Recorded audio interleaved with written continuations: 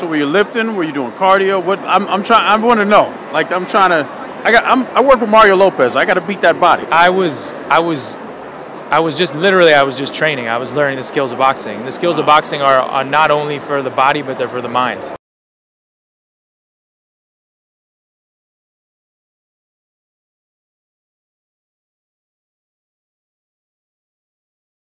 What's up, guys? Derek, moreplaysmartates.com. Today we're going to be talking about Jake Gyllenhaal and his body transformation for Southpaw, and whether I think it was natural or not, and if it wasn't exactly what I think he did to prepare for that role. So everyone sees this crazy, shredded, muscular physique of Gyllenhaal and assumes, okay, this guy must have sauced his mind out for this movie. I would go back to the start of his career and look at his progression to see just what he's been working with for the last decade and a half. He's been an actor for a long time now, and he has shown his physique on multiple occasions. If you go back to him at 20 years old in Donnie Darko, you can see kind of what he was starting with, I guess, before he really was, I guess this might have been his breakout role. And then in Lovely and Amazing, not much change in his physique whatsoever. He's still 20 years old here. In Highway 2002 at 21, he's still a skinny kid, basically. And it wasn't until Proof at 24, you can see kind of a bit of a bicep vein popping out there. He's starting to gain a bit of adult weight, I guess. And then in 2005, Jarhead, this was the first role, as far as I know, that he had to actually physically prepare for in some capacity. And in here, this gives us the first kind of look at what his foundation really looks like with training. And you can see he does, you know, he's probably like 13-14% body fat. He's not overly muscled, but he's not a rail by any means. Like, he has something that he's working with here. Going to his next notable role at 27 years old in Accidental Love, you can see he has actual visible abs. In this role here, he has a bit of a cap delt. He has a bit more chest development. He's not working with nothing. Everyone thinks that, you know, this Southpaw role, he just, you know, transformed from Nightcrawler and gained like 20 pounds of pure tissue, when they don't really realize the depletion process that went into that Nightcrawler role and what he's been working with in his 20s. After Accidental Love in 2008, in Prince of Persia at 29 years old in 2010, he prepared for this role and trained a decent amount too, as far as I know. And you can see actual, like, almost like a 3D delt cap here, the bicep vein. He has a good physique here, and it's honestly not that far off from what he was in Southpaw, the one that everyone's referring to. And then moving forward to Love and Other Drugs. This is actually a really good movie if you haven't seen it. 29 years old, full six-pack in. He's not jacked, but to be honest, how much smaller is he than he was in Southpaw? Maybe 5 to 10 pounds at most. And that's kind of what we're going to be getting into next, is his transformation from Nightcrawler in 2014 at 33 years old to only shortly thereafter, in 5 months, preparing for Southpaw at 34 years old. So in Nightcrawler, he basically became almost, you know, reminiscent of Christian Bale, the Machinist. Not that gaunt, but gaunt enough where he's trying to portray a, like, literally calorie deprived human who's just like working around the clock and is, you know, all he cares about is getting the scoop. And this is actually a sick movie, by the way, if you haven't seen it. But yeah, he basically depletes the hell out of his body and just malnourishes himself until he gets as gaunt looking as possible to represent the character. And then shortly thereafter, he bulks up and he gets the physique we've seen in Southpaw that he's, you know, everyone wants to know, what did he take? How do you look like this? You know, what's it take to prepare for this role in such a short time frame too? Is it possible naturally to begin with? The first thing to note as far as the transformation is the difference in lighting circumstances. So obviously the images everyone looks at, he has crazy downlighting. He's just been in a fight. Everything's pumped up and popping. Obviously he prepares for these shots. It's a routine for these actors to get a pump and then go into the shot and get the most optimal lighting circumstances. Like, the guy's been fighting, the guy has been sparring, he's been doing whatever. All the veins are brought to the surface. He's also lean as hell, and he's flexing his fucking head off. Like, this is not representative of what you look like just walking around in broad, you know, like unflattering daylight. He's in heavy downlighting here. But does that mean it's, you know, achievable naturally? Based on the statistics we can see, I'm going to get into some of these interviews where he talks about how he prepped for the roles here, and we can get some more insight. So in Prince of Persia in 2010, Jake he wasn't that far off of Southpaw, I would say. Like he obviously peaked for Southpaw. It was probably the greatest body composition of his entire career.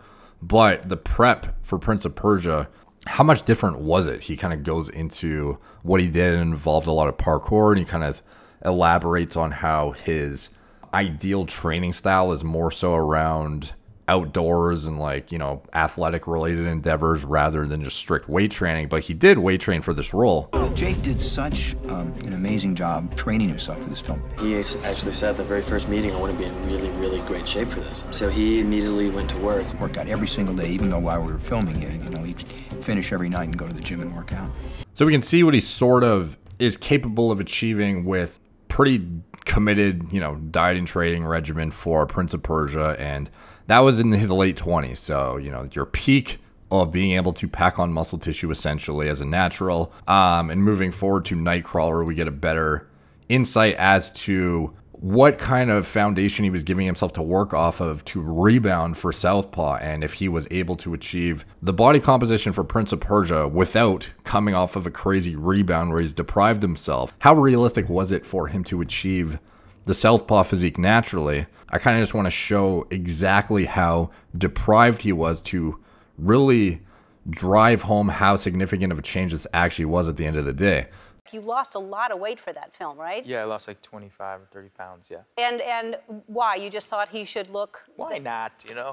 Yeah. So he lost 25 to 30 pounds for this role. Now, how much of that was fat and how much was muscle and how much was just glycogen and intramuscular water weight and stuff like that? A lot of it was just, you know, temporary weight, but a significant amount of it was actual muscle tissue too. As you can see, he's very, very gaunt in the Nightcrawler movie, and that was the goal of it, and he achieved it very well. It wasn't as extreme as Christian Bale, but it's pretty damn extreme. It's one of the more drastic transformations that we've looked at, and he kind of goes into the extremes he took his body to in that preparation. What did you do to prepare for this role? I wanted him to look like a coyote, and in order to do that, I had to look hungry and be hungry. He means that literally. Gyllenhaal lost nearly 30 pounds for the role by eating a diet of kale salads and going on long runs. I would do this loop, this 10-mile loop, and I would picture myself as sort of a coyote, like I was running with my brethren or something after a while. So kale salads, water, long runs, this is the traditional kind of like catabolic diet model for guys trying to prepare for these roles. They go into sub 1,000 calorie diets, they stop training, they do long endurance work, and they basically just turn themselves into, you know, what appears to be like marathon runner like physiques, which it works, by all means it works, but the thing that often goes overlooked is muscle memory. Like I've detailed this in the Christian Bale video, I've detailed this many times before, how accrued myonuclei can then, you can sort of leverage that down the line in your life to regain whatever you've lost. I'm sure you've experienced this yourself if you ever taken a long time off from the gym. It's not that hard to get back into it and make back, you know, 5 years of gains in what seems to be a few months. And it's not that you have some like super anabolic process going on or you're taking gear. Rather, it's that you've already accrued that bank of myonuclei in your younger years of working out and are just drawing off of them now and initiating hypertrophy in that already accrued muscle tissue essentially. So the drastic change going from the 30-pound weight deprivation in Nightcrawler and then going up to baseline supposedly and gaining 15 pounds of lean tissue for Southpaw. Jake Gyllenhaal reportedly gained 15 pounds of muscle as part of his remarkable transformation to play light heavyweight boxing champion Billy Hope in Southpaw. Again, we already know that actors are completely delusional when it comes to weight loss and weight gain metrics. So saying 15 pounds of lean tissue, who knows if he actually believes it was 15 pounds of muscle or not. But at the end of the day, is the transformation natural or not? That's all we really care about. Can you talk a little bit about how you went from Nightcrawler to this one? Because that must have been a long journey for you. When people ask me how I got into shape, I just go, I was just scared that I was gonna look like an idiot. I mean, I don't think fear tactics are the best, but that was definitely a big part of it. And so daily, you know, I end up training twice a day because I had 5 months and I thought, how do I expand 5 months into longer? You train twice a day, then it's 10 months, you know. And then that's 10 months of learning in 5 months. I knew I needed to double my time kind of, so I made kind of 8 months and 4 months and really learned all the skills of boxing. Gyllenhaal goes on to explain how he trained twice a day for 5 months straight after Nightcrawler to gain back the weight and put on 15 pounds of muscle after that previous role. And none of this was with weight training, keep in mind, where he had done it prior for Prince of Persia. He claims it was just, he goes on, and it almost seems like he gets annoyed in the interviews when people ask about weight training. He just says, I trained like a boxer. So were you lifting? Were you doing cardio? What I want to know. Like I work with Mario Lopez. I got to beat that body. I was just training. I was learning the skills of boxing. The skills of boxing are not only for the body, but they're for the mind. So without training with weights, no progressive overload, just training twice a day with cardio essentially, body weight movements, it looks like in some of these training clips he's doing like push-ups, decline push-ups, he's doing, like rowing machines, he's doing a lot of boxing. None of it is really, like strictly monitored progressive overload geared entirely towards gaining muscle. So how realistic is it that he gained a better physique in this role than he did in all his previous roles, completely naturally with no progressive overload whatsoever? First, I look at his physique and his training, and honestly, it's not that much different than it was in the Prince of Persia or in some of his previous roles in the past. It's pretty damn similar, but in some of the footage in the movie, perhaps he might have taken a diuretic for some of these scenes. Maybe he severely depleted himself, and with the downlighting and everything, it just looks significantly more impressive. But I don't think you can really dispute that he definitely is more muscular than he was in his previous roles, despite the fact that he did supposedly less weight training, actually 0 compared to his previous roles.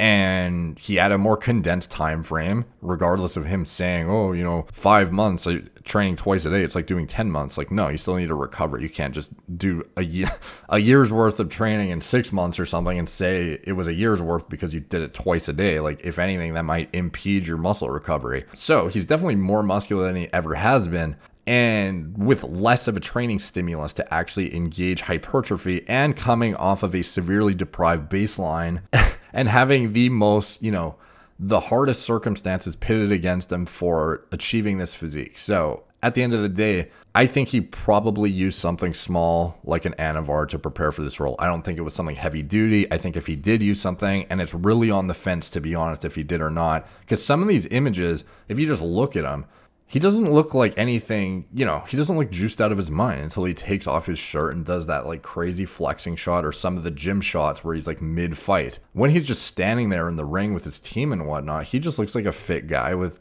abs. When he's sitting down in the corner, he just looks like a fit guy. He doesn't look like, he sauced his mind out or even took something as small as Anavar for this role.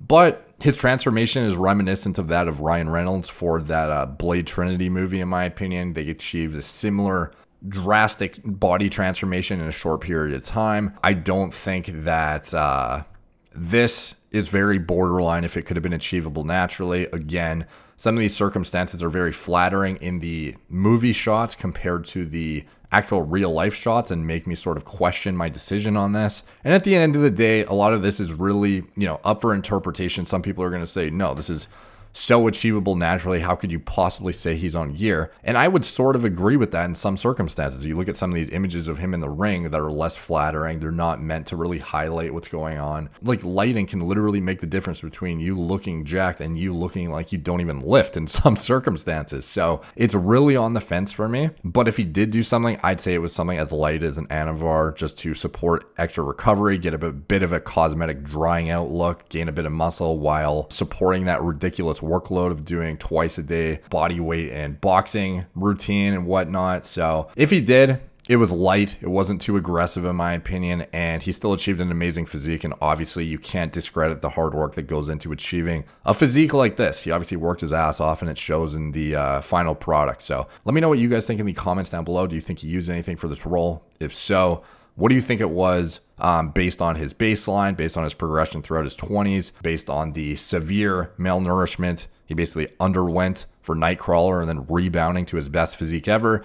Do you still think that despite this physique objectively maybe not being impressive to the niche of the fitness community, which is a lot of my viewers, but to the average person, this looks extremely impressive? So keep that in mind. Objectively, this is an insane physique. Do you think, based on all those circumstances, this is naturally achievable or not? Let me know in the comments down below. The comments help the algorithm, so they're very much appreciated when you guys drop them down there, as well as liking the video. Subscribe, hit the notification bell, or else you won't get notified when I post. If you want to see some more elaborate deep dives into bodybuilding pharmacology and whatnot, you can check out my site, moreplates.com, and subscribe to the newsletter. I highly recommend you do if you want to get sent articles when I publish them. They're far more elaborate than my videos and have deep dives into clinical research, have concise subsectioned with all the clinical studies I reference cited for you to delve into further yourself for your own personal education and research and whatnot. Follow me on Instagram at moreplates_moredates, Facebook, Snapchat, BitChute, Twitter, TikTok, Apple Podcasts. If you want to support the channel, check out anything I'm associated with in the video description below as well. My TRT clinic that I'm associated with, my Gorilla Mind nootropics and pre-workout formulas that I literally sit on a Word document and create from scratch myself, and anything else that supports the channel. It's all much appreciated. Thank you guys for watching. Talk to you soon.